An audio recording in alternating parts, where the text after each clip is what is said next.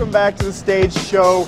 I'm very excited because we are now going to be seeing Dead Island, of course. Now we've seen that very exciting trailer that you showed not so long ago, and it got everybody hyped about a game that maybe they hadn't been taking a look at. What was the reaction like, and were you excited about what people were talking about once the trailer was released? So definitely we were excited about what's happening with the trailer. So we put it out there and we got this amazing feedback. People were talking about it, we're discussing it on the internet, got this massive hype behind it, and we were like super excited about the stuff happening. But I mean, of course, then building up from a trailer into the real game, this is always like a huge step. We're really, really proud about how the people like the game right now. They have been playing it all over here at the E3, and they all love it. They all have had great reviews in their previews about it, and so we're really, really massively hyped about what is happening here right now. Now, obviously, I was excited about the trailer because I forgot to introduce you, Vincent. You're a brand manager with Deep Silver. Yes. And we're going to be seeing. Are we seeing something new today that we haven't seen yet for Dead Island? We are seeing today the character Logan, and we're going to play a couple of minutes with him. Going to go into the city, going to take a mission there. So this whole thing on the island begins on the beach and on the hotel, and now we're moving forward in the story. We're in like 6 to 8 hours into the story itself, and now we are in the city, the capital of Banoi, the island the game is playing on, called Moresby, and we are trying to help a couple of people, getting some quests done and stuff like that, and then we're going to move forward in the storyline. Great. Well, why don't we jump in, take a look and see what's happening on screen, and tell us a little bit about the setup. Where are we? Why are we here? And what makes this zombie game so different from other ones? So the setup itself is that our character, we have 1 of 4 different characters to choose from. We get onto the island, we don't know what is happening, we just are there for holidays or other reasons, and suddenly in the night zombies attack the hotel we're staying in. And so we get out of the hotel somehow, survive this whole thing, and then are just like caught on the island, trying to survive, trying to get out of there somehow, but we find out that we are somehow immune to being turned into a zombie. So we also try to help the other persons on the island, the other survivors, and try to make their life a little bit easier. And in the end, it's a story-based game. We're going to try to get off the island, we're going to try to help the other survivors, but at the same time we're exploring the island, finding out more about this zombie outbreak, and trying to help the other people. So in this case right now, we started the game in the church of Moresby. The church has been attacked by zombies, and we just cleaned that place from zombies, and by that made it a new safe hub. And so the people in the church now are giving us new quests, they sell stuff to us, we can get more into their storylines. And we took a side mission right now of one particular guy. He has lost his family at a zombie attack, and by lost I mean he doesn't know where they are, if they're still alive. So he asked us to put posters up in the city of Moresby. So we go there, we are going to hang up posters all over the city, and we're just going to wander around here right now and try to help this particular guy. Now we've seen a couple of zombies here.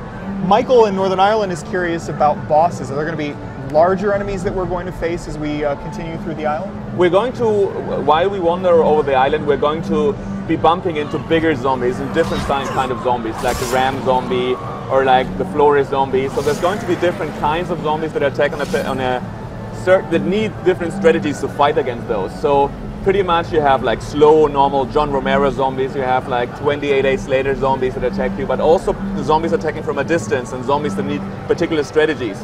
And so when you play in multiplayer and co-op, you're going to be working together. So one guy is the bait, the other ones keep attacking those zombies and stuff like that happening. So it's going to be, depending how you explore, you're going to run in those zombies. Now, Chris Reeves in Tennessee, wondering about, we see you gaining experience here. What is the experience used for, and how does that come into play in terms of progressing through the game? So you start the game as a normal visitor on the island, and you don't know nothing about killing zombies. So you just pick up whatever you can to defend yourself, but then progressing through the story, progressing through the game, you're going to gain levels, and every character has unique abilities, unique skills, active and passive skills. So we have 4 different characters that stand for 4 different character classes. And every class, like one class is really good with blunt weapons, another class is really good throwing weapons, and then they have rage skills on top of that. So you level up, you get skill points, you put those skill points into your skill trees, and at the same time you gain HP, you gain stamina, you gain speed. So you are progressing and getting better and better at defending yourself. Now, I'm curious to see, too, I saw a bar on the screen. I think that's the stamina bar. And I see that every time you landed an attack, that bar actually went down. How does the stamina bar affect how you would play Dead Island? It is really important because we don't want you to just run into a fight slicing all the time, but you have to be careful what you do. So if you get into a fight with 5 zombies and just slice and your stamina bar is completely empty, you will be left defenseless. You cannot defend yourself anymore, you cannot run away because you don't have the stamina. So you're pretty much screwed when it comes to that point. So go in there and make every hit count because your stamina bar is really empty at once in the beginning of the game. You just have like 5 to 6 hits and then you're done with it. So make every hit count, be careful that you're not surrounded by zombies, be careful which weapon you use because also which weapon you use is important for how much stamina is drawn out of your bar, and be careful that your character is at the level you need to fight a particular group of zombies, because if you're like level 5 and the zombies you're attacking like level 20, your stamina bar is not going to be enough, your damage is not going to be enough. Now, Junie in the Philippines, curious about weapons. We saw you open a crate earlier or something along that lines that had a weapon in it that you can pick up and start using. Will you earn new weapons through the game, and is there any way to customize weapons once you have a favorite, for example?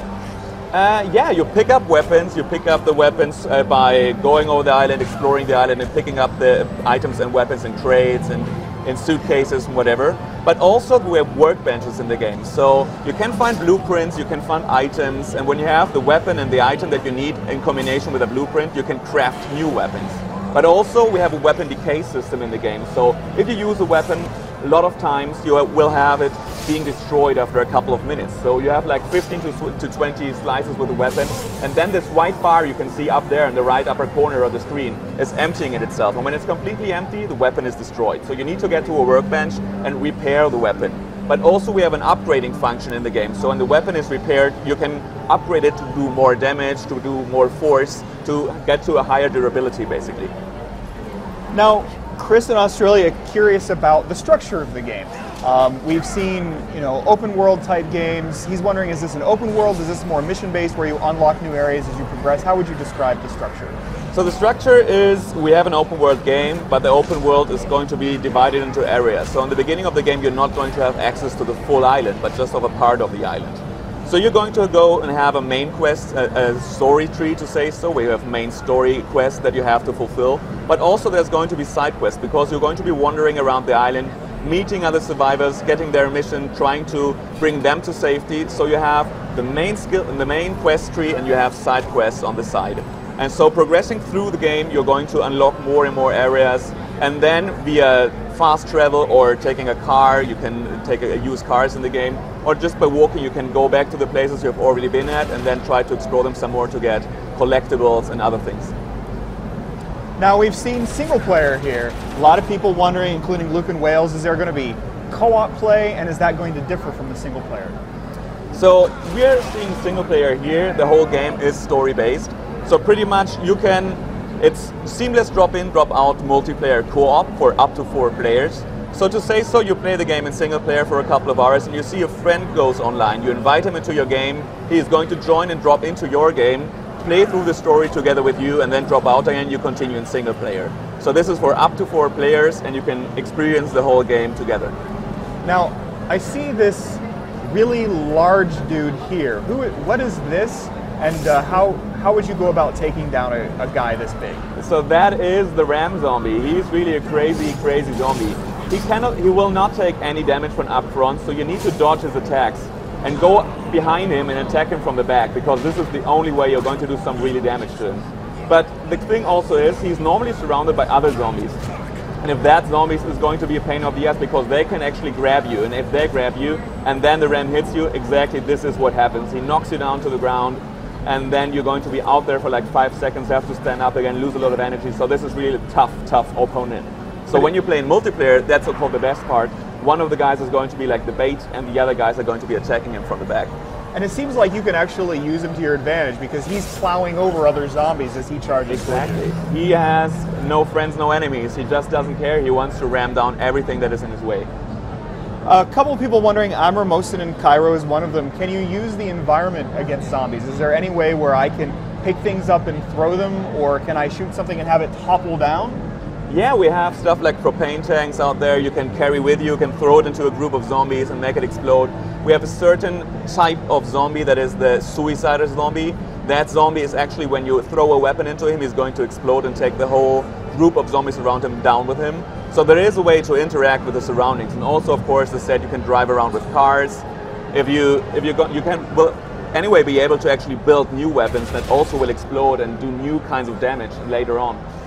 Now we've moved on to a different character here. No, it's still the same character, but it's a new surrounding. That's the thing. We have this indoor levels, we have the outdoor levels. So pretty much here, we just went down into the sewers. So you have the whole city to explore as an open world environment, but you don't need to be on ground level. You can go down into the sewers, you can climb up onto the roof and explore the city from different angles there. Now I'm just curious for myself. Let's say I finished the campaign, but I had so much fun that I just want to go in and kill a bunch of stuff. When I finish, am I going to be able to go back in and just play around on the island to my heart's content? Yeah, you will be able. You can take a new character when you go through that, and then just jump into a chapter you already finished, and then start from that chapter, get your skill points attached there, and play with the other character. Or you take the character you have used and go back there and just kill a couple of zombies. That is going to be the fun part. Yeah. Okay. Now, what did we see just here? I saw the enemies. I see the enemies glowing red here. What is this, a special skill, and are there other kinds of special skills that are similar to this one? Every character has a unique special skill. So in this case, we are playing with Logan. And his rage mode is pretty much, he goes into fury and he will throw knives towards the enemies, and he does a lot of damage in that time frame. But it's only like 5 to 10 seconds you have that skill, and afterwards the bar is going to be completely empty and you have to fill it up again by killing zombies. This is now also a new kind of zombie. This was the floater. He attacks you from a distance, so this is actually another type of zombie you will use different strategies for.